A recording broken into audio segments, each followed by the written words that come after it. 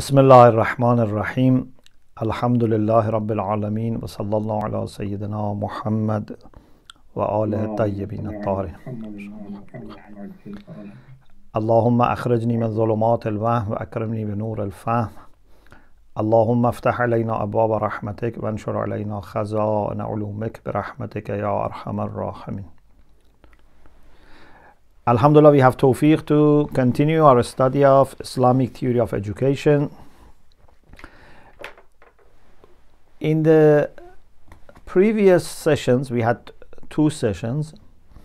We talked about Allah subhanahu wa ta'ala's knowledge and why so much emphasis is put on his knowledge among other qualities. And then we talked about Allah subhanahu wa ta'ala being a teacher.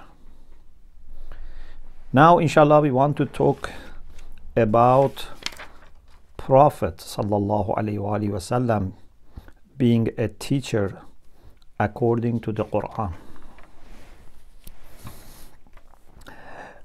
You are all familiar with this beautiful dua of Ibrahim and Ismail alayhim as-salam. وَإِذْ يَرْفَعُ إِبْرَاهِيمُ الْقَوَاعِدَ مِنَ الْبَيْتِ وَإِسْمَاعِيلُ. When they were restoring Kaaba and erecting the walls of Kaaba on the foundations which were from before, they made some beautiful du'as. They asked Allah subhanahu wa ta'ala to show them their rights, their manasik. They asked Allah subhanahu wa ta'ala to make them Muslims, submissive to him, and also from their progeny to be a nation who would be submissive to Allah. وَمِنْ ذُرِّيَّتِنَا أُمَّةً مُسْلِمَةً لَكَ. And then they said, وَبَعَثْ فِيهِمْ رَسُولًا مِنْ أَنفُسِهِمْ. I am very much impressed by these du'as of Ibrahim and Ismail, and I don't have time to go into different parts of this beautiful dua. In some lectures we have explained. I want just to focus on this part. وَبَعَثْ فِيهِمْ رَسُولًا مِنْ أَنفُسِهِمْ. They were just a father and son, but they asked Allah subhanahu wa ta'ala for a nation to come from their progeny who would be submissive to Allah subhanahu wa ta'ala. So this is their ambition. And then they asked Allah subhanahu wa ta'ala to send a prophet, or more precisely a messenger, not a nabi, a rasul. وَبَعَثْ فِيهِمْ رَسُولًا. Very beautiful. He didn't say وَبَعَثْ إِلَيْهِمْ رَسُولًا. Oh Allah, send to them a messenger. He could have said, oh Allah, please guide them. Oh Allah, please let them benefit from a prophet. But they said no. وَبَعَثْ فِيهِمْ رَسُولًا. A messenger. So the top level, the highest level is Rasul. And فِيهِمْ, not إِلَيْهِمْ. Also this Rasul, please raise this Rasul from among themselves. It means one of them becomes Rasul. It's very important. وَبَعَثْ فِيهِمْ رَسُولًا مِّنْ أَنفُسِهِمْ. From themselves.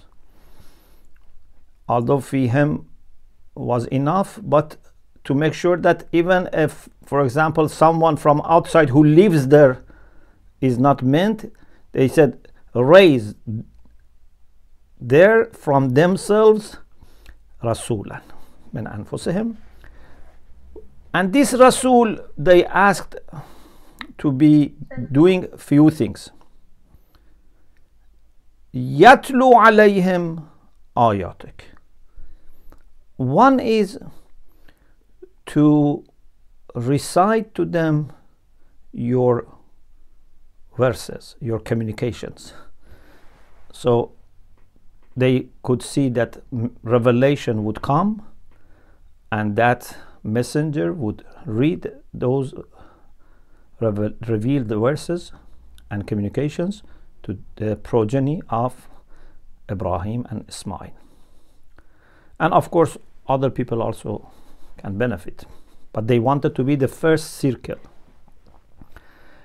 Second, وَيُعَلِّمُهُمُ الْكِتَابَ وَالْحِكْمَةِ. Teach them the book and wisdom. I am sure, I cannot say 100%, but I am sure that this could not be dua of Ibrahim himself. Allah must have put in his mouth this dua, because very profound. This prophet should teach them the book and wisdom. Teaching the book is so important that comes at the top of the tasks of this messenger. Of course, you appreciate that teaching the book is not to teach how to read the Qur'an, although that is important. We don't want to underestimate that, but that's much more than that. These people were Arabs, at least in the time of the Prophet. Maybe in the time of Ibrahim, still they were not there, because Ismail later married to a person from Jorham, and then it continued. But in the time of the Prophet, these were Arabs, so they didn't need someone to teach them how to read Arabic, although they couldn't read, but I mean to recite. The ta'alimul kitab means to make them have knowledge of the kitab. Please listen very carefully. Knowledge of the kitab in Quranic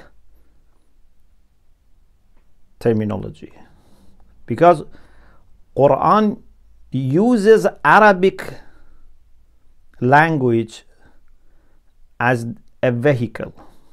It's very important. Quran uses Arabic language, and in Ilm Usul al-Fiqh we say that all the rules of language that people use in their life, day-to-day conversations, in their writings, speech, etc., they are also adopted by the Quran.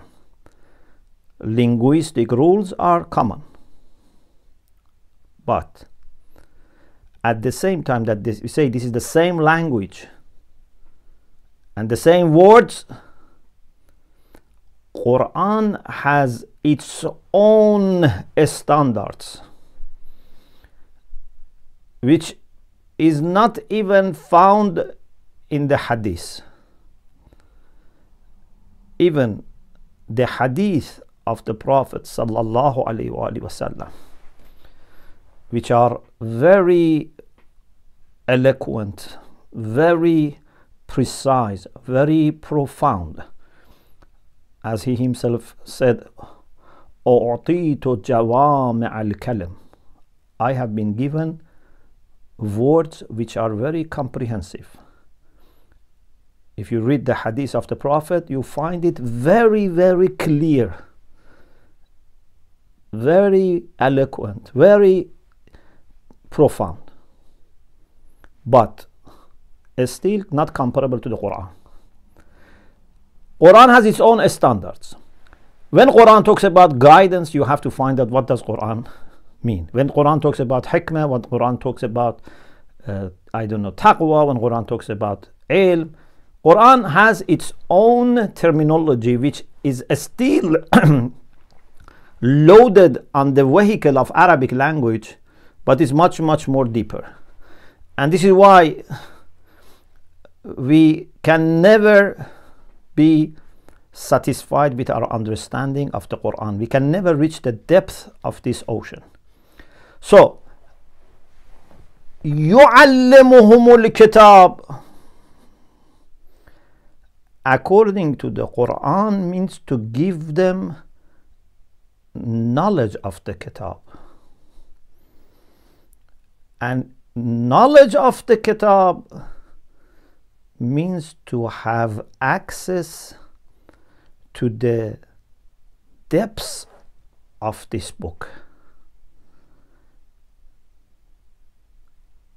You know the story of Prophet Sulaiman ala nabiyina wa alihi wa alayhi salam and the Queen of Saba.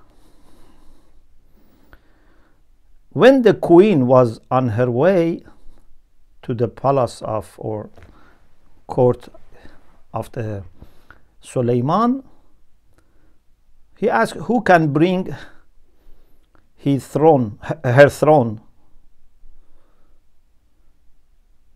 One jinn قال إفريت من الجن أنا آتيك به قبل أن تقوم من مكانك.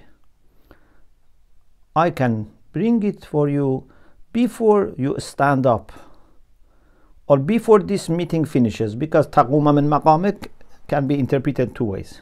Anyway, very quickly, in a matter of few seconds or few minutes, I can bring this. إفريت من الجن. وقال الذي عنده علم من الكتاب. But the one who had ilmun min al-kitab, some knowledge of the book, said, أنا آتيك به قبل أن يرتد إليك طرفك. Before your eyes blink, I will bring it.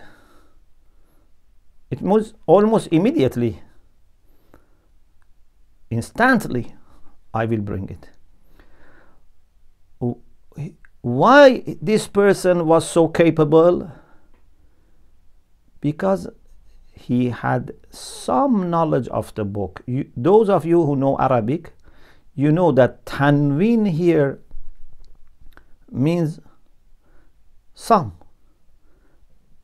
Ilmun min al-kitab, some knowledge of the book. Not even ilmul kitab. In the discussion about witness, which is available in the book on Imam and Wilayah and also lessons on Islamic beliefs, I have explained that there must be a witness in every generation, and with the Prophet there was a witness, and that witness had ilmul kitab. قل كفى بالله شهيدا بيني وبينكم ومن عنده علم الكتاب. That is Amir al-Mu'minin alayhi salam. Imams had ilmul kitab. We are not talking about someone who had ilmun min al-kitab and was able to do such extraordinary thing. So Rasulullah has not come to teach us how to read the Quran, or how to be, for example, truthful, honest, not to do zulm to each other. These are very simple things. This is what we have to learn in primary level. The one who has come to accomplish noble traits of character, أُتَمِّمَ مَكَارِمَ الْأَخْلَاقِ, he would be able to teach you al-kitab, to make you alim of kitab. يُعَلِّمُهُمُ الْكِتَاب. Of course, maybe mu'allimul kitab do his best and no one get ilmun min al-kitab except few. It's possible. But this is not the problem with the teacher. The teacher is very capable. He can make you someone who has ilmul kitab, as he did with Amirul Mu'minin. Rasulullah taught Amirul Mu'minin the whole book, but some people took some of it. Some people maybe didn't take anything.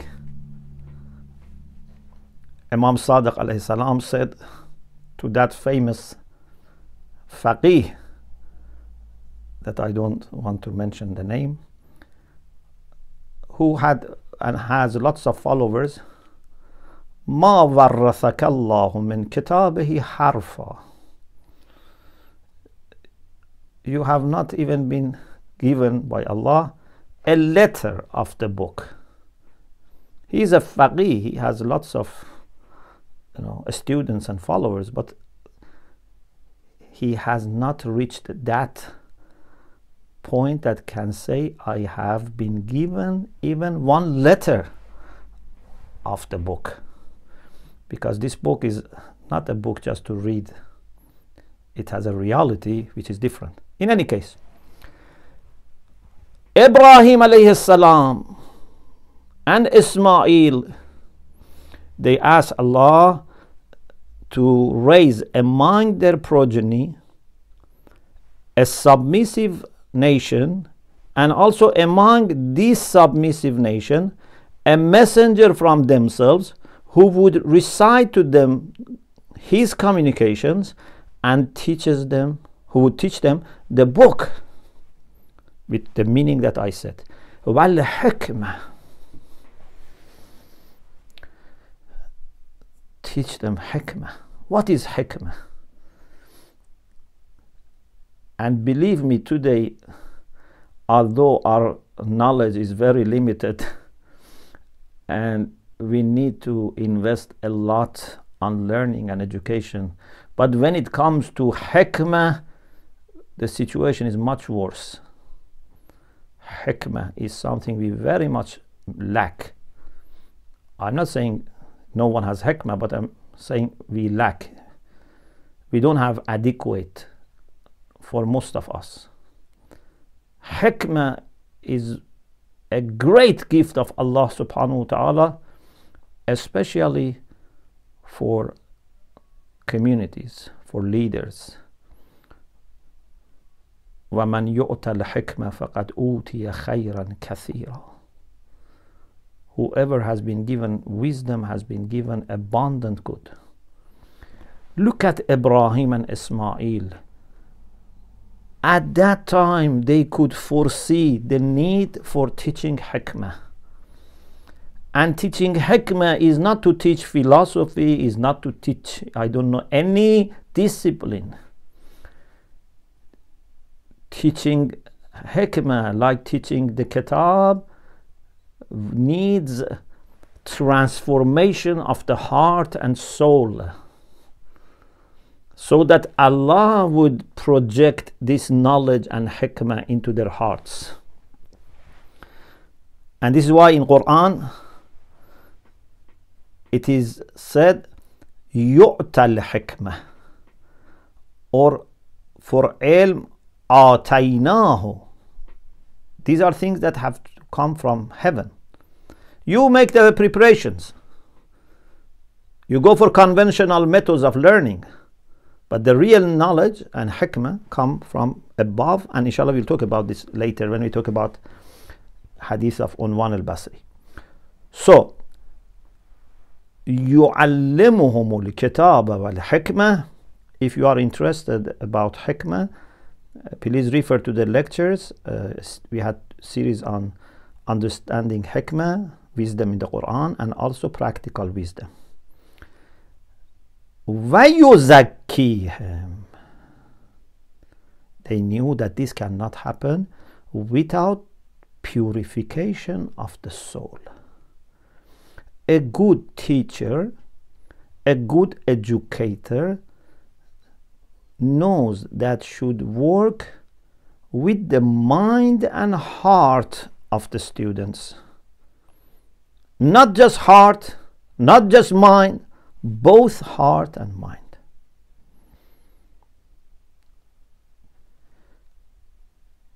In 3 places in the Quran, Allah subhanahu wa ta'ala actually refers to this dua of Ibrahim and Ismail, but not as dua again, as a statement.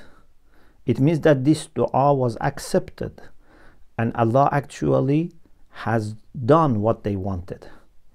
For example, in Surah Jum'ah, هو الذي بعث في الأميين رسولا منهم يتلو عليهم آياته ويزكيهم ويعلمهم الكتاب والحكمة.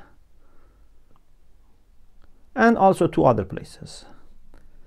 So he actually accepted this dua and raised Prophet Muhammad sallallahu alaihi wasallam among the people who were progeny of Ibrahim and Ismail. Of course, the message was to go beyond لتنذر القرى ومن حولها, but the task of tilawa is there, تعليم الكتاب والحكمة is there, تزكية النفس is there. Everything that they said is there. The only thing is that tazkiyah comes before ta'lim al-kitab wal-hikmah. In these three places. In dua of Ibrahim and Ismail, tazkiyah comes last. In dua of Ibrahim and Ismail, the order maybe needed some revision. So Allah, when he talks, he brings tazkiyatun nafs before ta'lim. And the late Imam Khomeini used to emphasize on this point, that tazkiyah bar ta'lim muqaddam ast. Purification of the soul comes before teaching. And Allah brought it before. Of course, as I said, this ta'lim especially is so, because this ta'lim is different from other ta'lim. Even for other ta'lim, we have to make sure that it comes with tazkiyah. But ta'limul kitab wal hikmah certainly needs tazkiyatun nafs. And you know, Rasulullah sallallahu alaihi wasallam was very much engaged in tazkiyatun nafs. And if you are interested, you can discuss, you can study this in the first essay in self-development about self-purification, which is also online in Message of Thaqalain. So, Rasulullah sallallahu alayhi wa wasallam is a teacher. Allah is teacher. Rasulullah is also teacher. Allah taught Allama al-Qur'an. Rasulullah also yu'allimuhumul kitab. Of course, al-kitab is not exactly al-Qur'an, because al-kitab is something that Qur'an is a representation of that. We don't want to go to that discussion, but certainly it's related to the Qur'an. Qur'an is a representation of al-kitab. Elsewhere also we find this concept of Rasulullah being teaching, explaining. For example, Allah subhanahu wa ta'ala says that we sent down this book to you لِتُبَيِّنَ لِلنَّاسِ مَا نُزِّلَ إِلَيْهِمْ, so that you explain it for people what has been sent down to them. He was the first mu'allim of Qur'an, the first mufassir of the Qur'an, and also through his action he exemplified the Qur'an. I would like to mention this beautiful a story that you must have heard. I found it in Sunni sources and in Shia sources, in Sunan Ibn Majah, in Sunan al-Darimi, and also in Bihar al-Anwar. There are slight differences, but the meaning is the same. I don't know whether it was different occasions or the same occasion, but variation in the reports. But the concept is the same. For example, in Sunan Ibn Majah, it says, and also Shahid al-Thani rahmatullah alay in Munyatul Murid quotes this hadith. One day Rasulullah went to masjid, فَإِذَا هُوَ بِحَلْقَتَيْن. He saw two circles.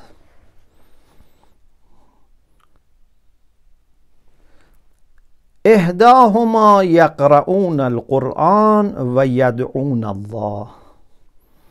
One circle, they were engaged with recitation of the Qur'an and praying to Allah subhanahu wa ta'ala. وَالْأُخْرَى يَتَعَلَّمُونَ وَيُعَلِّمُونَ. The other circle were learning and teaching. And it shows that they had no issue, and this was something that was understandable. Neither those who were reciting Qur'an and praying in the sense of dua, neither they had issue with the other people teaching and learning, nor those had issue with them. So there were two circles doing their own job. فقال النبي صلى الله عليه وآله كل على خير. All are doing good. They are not doing something which is wrong, and they are not doing something which might be right but should not be done in masjid, because you cannot do everything in masjid even if it is right in itself. For example, selling, buying, trade, business is good. Calling your, I don't know, family, friends is good. Sometimes it can be wajib. But when you are in masjid, you are not supposed to do business. When you are in masjid, you are not supposed, to talk to other people outside masjid, especially in the whole of the prayer. So there must be something which is in itself right, and also it is something that is proper use of masjid.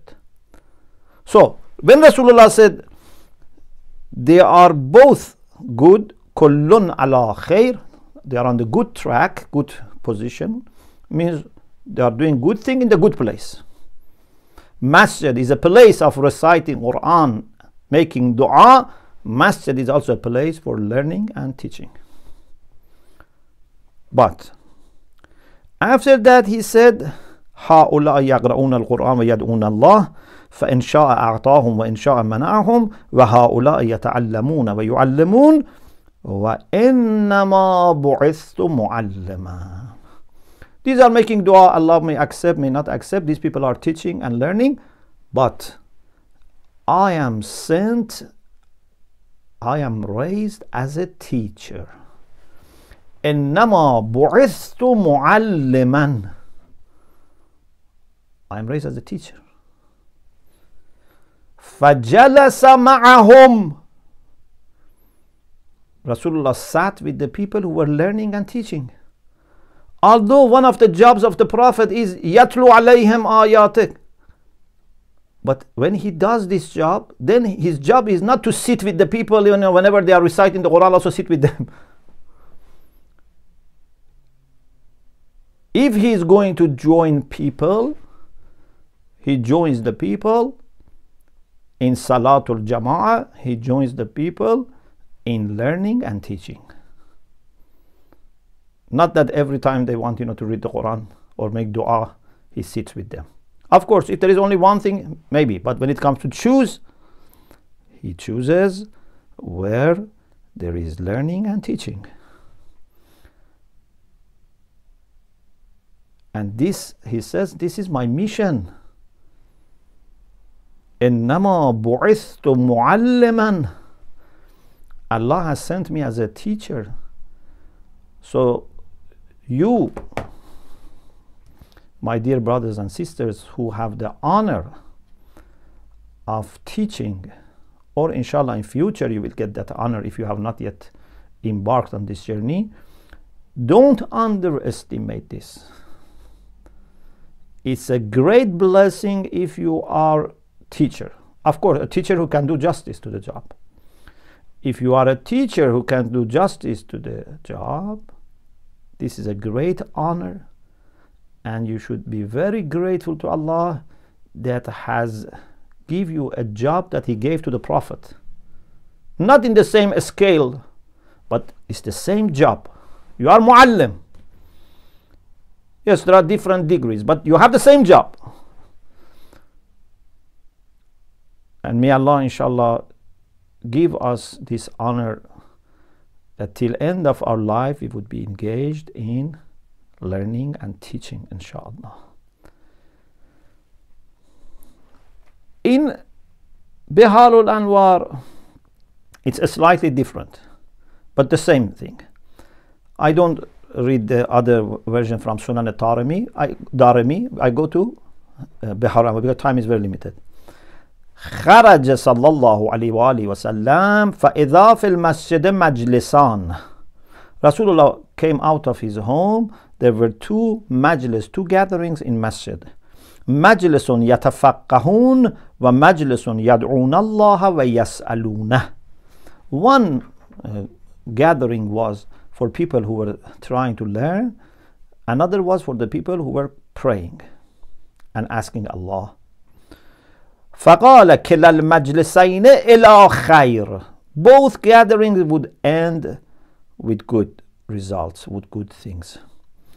أما هؤلاء فيدعون الله, because one group are calling upon Allah, وأما هؤلاء فيتعلمون, the other group are learning. ويفقهون الجاهل, and they are teaching those who don't know. But he said هؤلاء أفضل, these people are better. بالتعليم أرسلت. In the previous version was بعثت معلما. Here it says بالتعليم أرسلت. Allah sent me to teach. ثم قعد معهم. He sat with them.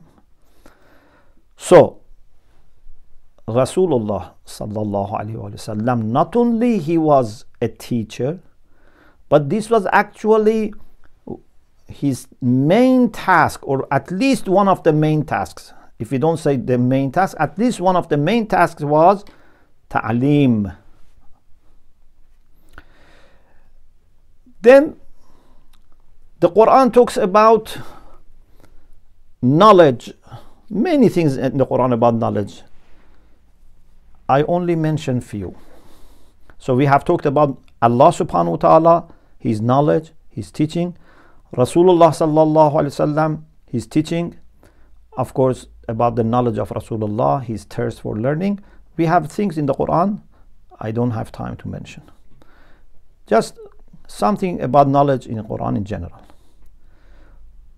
Allah subhanahu wa ta'ala says in chapter 58, verse 11, يَرْفَعِ اللَّهُ الَّذِينَ آمَنُوا مِنْكُمْ وَالَّذِينَ أُوتُوا الْعِلْمَ دَرَجَاتٍ.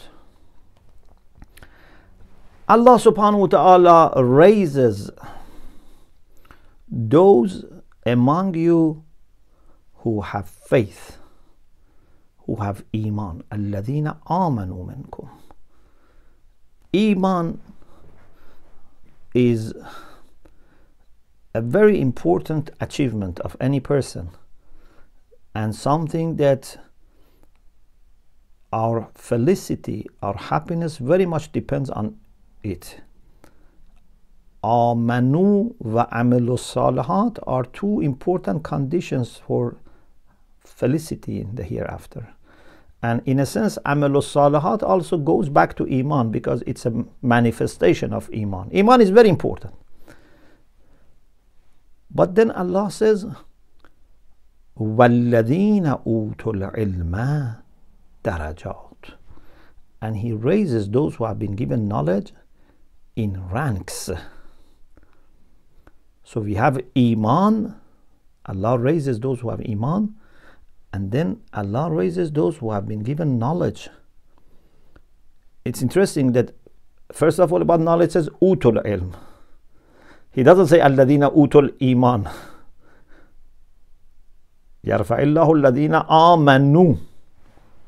But when it comes to knowledge, it's like a gift. Of course, even Iman needs Allah's help, Allah's grace, Allah's, guidance. But you have to achieve Iman. Iman is a voluntary action. But the real knowledge is what you cannot achieve. You can just work for it. It has to be given to you.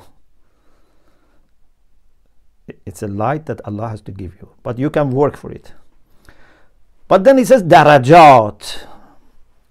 There are degrees that are decided by how much knowledge you have. How much knowledge you have been given.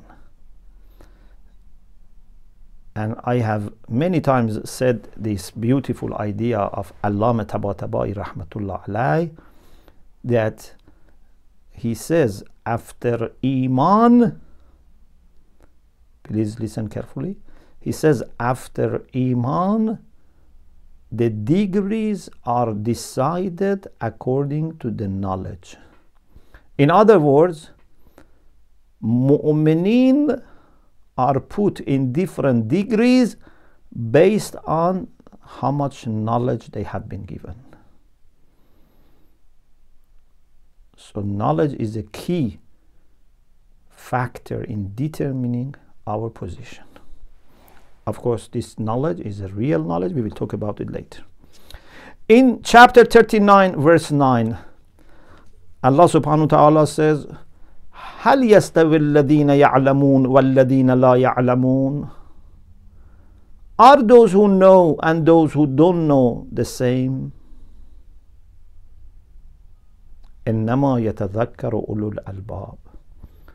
Those who have lub, those who have brain, means those who have intellect, those who are in the possession of intellect, they would remember.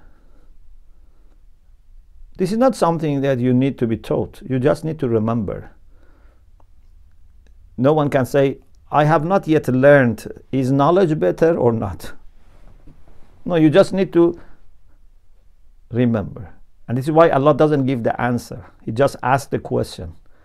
هل يستوي الذين يعلمون والذين لا يعلمون? Are those who know and those who don't know the same?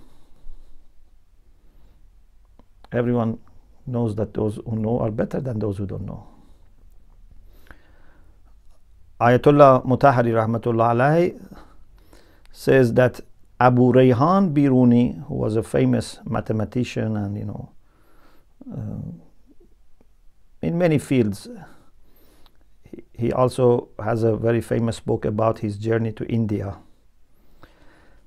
When he was close to his death and demise, he was visited by a friend or neighbor who was a faqih, a jurist, and he asked him some fiqh question. That faqih was surprised that he is going to die. Why he is still interested in learning? So somehow expressed his surprise.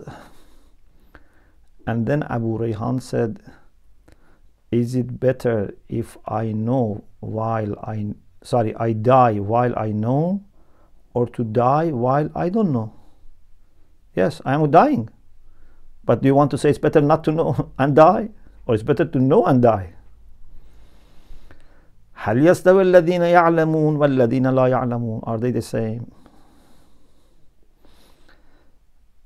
Of course, in dunya, as I said, we can understand. But in akhirah, you don't need even to be reminded. In akhirah, when the light of knowledge is there, then people don't need even to be reminded. They would see who is in light, who is in darkness.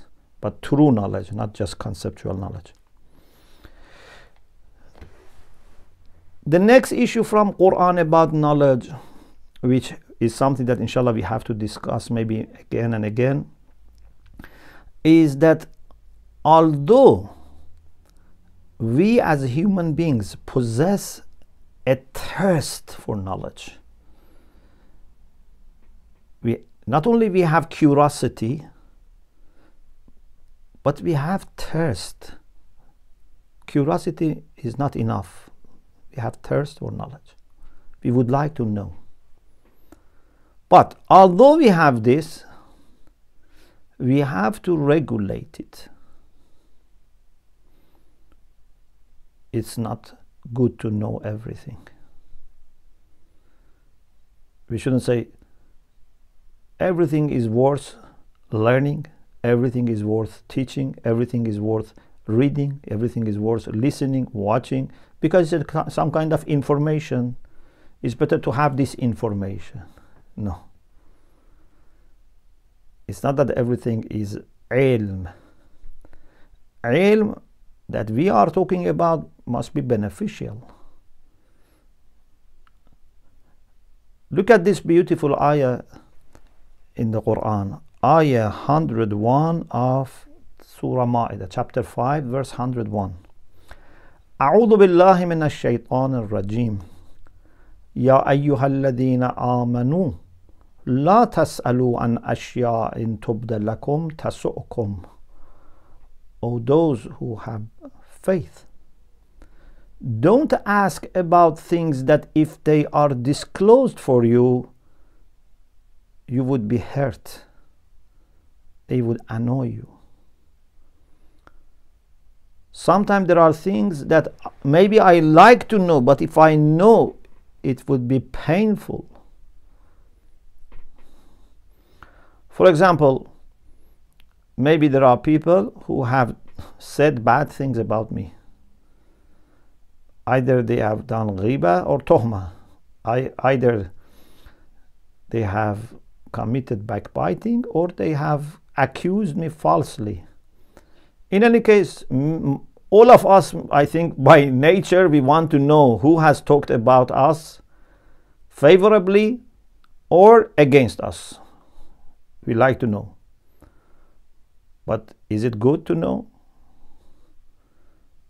Maybe if you know, many friendships stop, many relations will be broken. Maybe you will not be able to carry on as normal. It's very important that certain things remain unknown. This is why in Islam we are not supposed to tell people what others have said against them. This kind of namima, as we call it, is not acceptable in Islam. Yes, maybe there are cases that I know is better because I can, find a solution, but more than 90% of the cases better not to know. Therefore, it's better not to know at all. Unless someone knows that there is a danger, and there is a big risk, and that person should be known. And maybe even in that case, if it's possible not to mention who said this, there are details that have to be discussed in its own place. But I'm saying, normally it's better not to know. There are secrets of people we should not know. There are things that maybe if I know, I don't have the capacity. For example, if I knew Isma A'zam of Allah subhanahu wa ta'ala, if I knew the greatest name of Allah subhanahu wa ta'ala, do you think I would use it properly always? Do you think I would be able to carry on my normal life? Sometimes, or most of the time, no. Because when people have no capacity, if they are given some special power, then it can be a headache for them. It can actually sometimes, deviate them because they are not capable. Like, for example, someone who has yet not learned how to drive, and you give him the fastest car that if you just press the accelerator, it jumps. For this person, it's dangerous.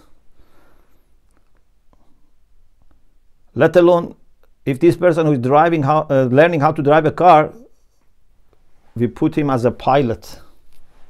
It's dangerous. So, in any case, we need to regulate our reception of information. Something which is not going to harm us, even something which is not harmful but useless.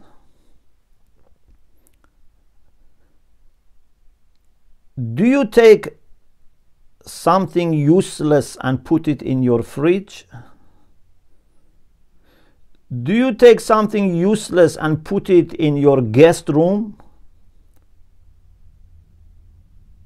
No. So is your mind and heart, are your mind and heart less important? Why everything we watch, we hear, we read, we have to be very careful. So even the things which are not harmful but useless, we have to avoid. I want to go one step further. Even the things which are useful but not a priority. For example, knowing another language. If I know tens of languages are very useful. But is this a priority for me? I have to understand learning another language, how important it is for me, and then which language. Not that we say learning a language is useful. Our life is very short. Time is very limited. We have lots of things to do, lots of things to achieve. We have to be very selective. So even among those things which are beneficial, we have to prioritize. We should not read every book. We should not listen every lecture. We should not visit every website. We should not go to every gathering or meeting. We have to be very selective. I always mention this example with my, close brothers and sisters, and I feel close to you. It's a personal example.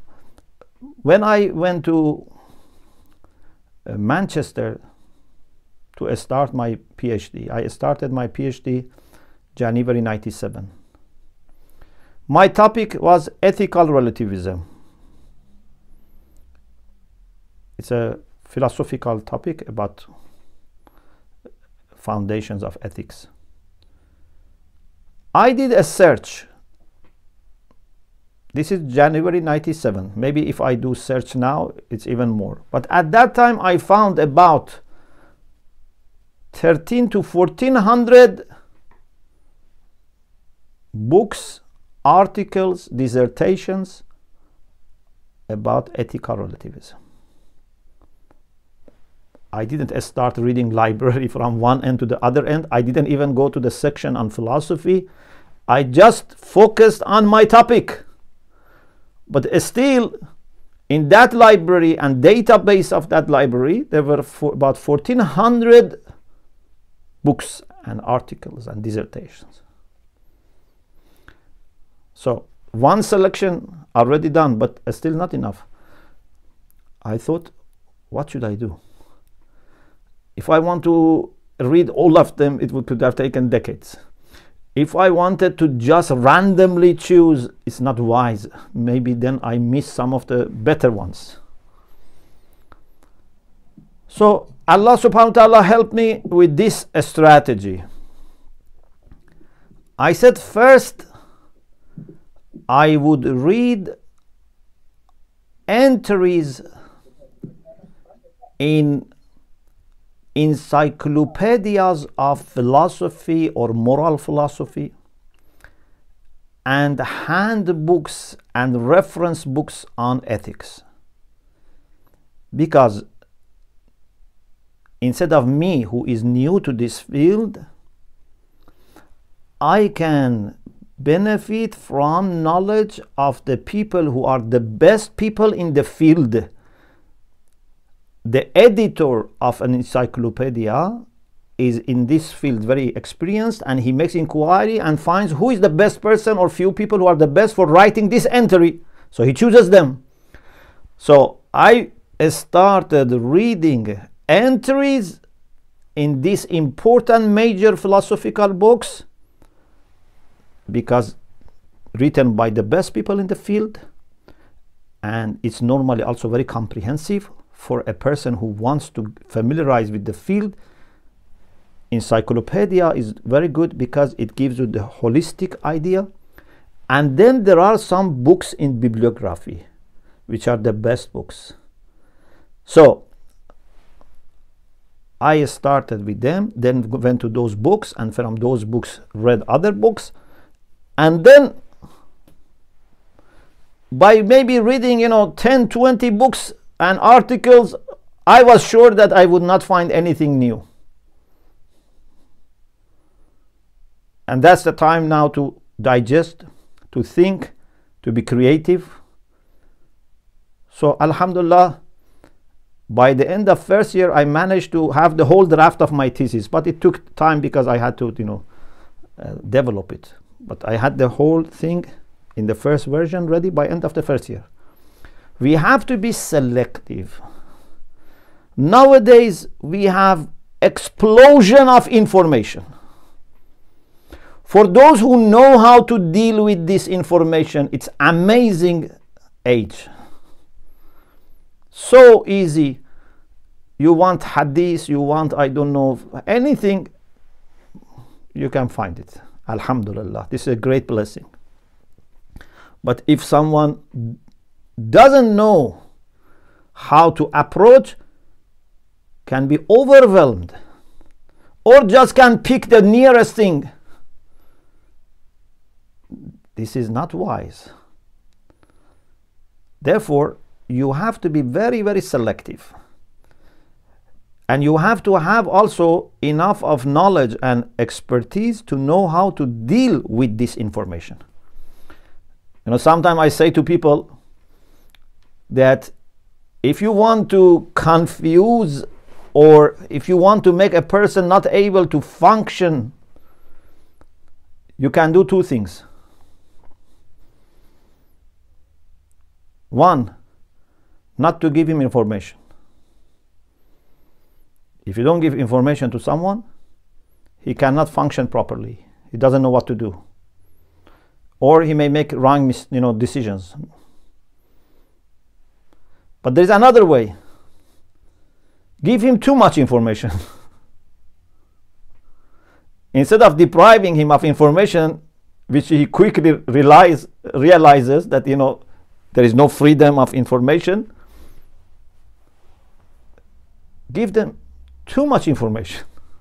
They feel very happy, everything is available, but indeed they are confused, because knowing too much is also a problem. If you really love someone, give them selected, useful information. Not everything and not nothing. Okay, inshallah, we will have a break, and then we will see whether we have questions or we would continue the discussion. Alhamdulillah Rabbil Alameen.